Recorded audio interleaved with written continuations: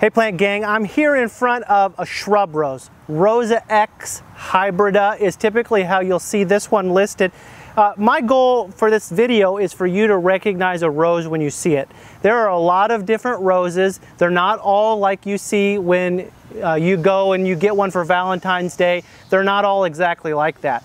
There are a variety of different roses, shrub roses, carpet roses that grow very low to the ground, hybrid tea roses, which are the ones that you're familiar with maybe for Valentine's Day, but all have a variety of characteristics that are very similar. They all love full sun. They all really thrive in the heat of summer.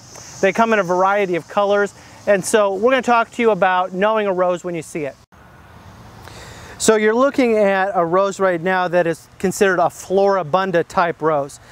You can see that the foliage of the rose has slight serrations on the edges. A lot of times you'll see some red or burgundy coloration along the petioles or on the stems.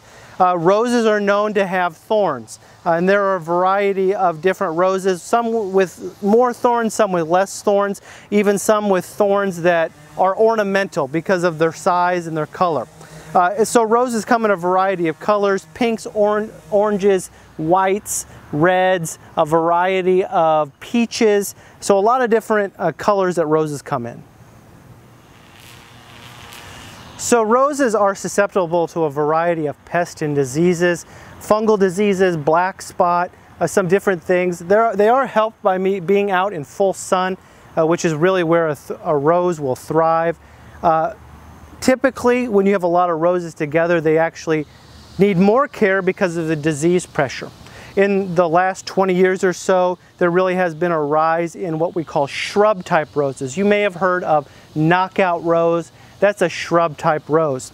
A disease called rose rosette has impacted knockouts in particular, but all roses are impacted by a disease called rose rosette, which acts like a virus in the rose, and you'll see really distorted, kind of grotesque foliage on a rose that has rose rosette. And that rose actually needs to be completely removed. Here's a landscape tip.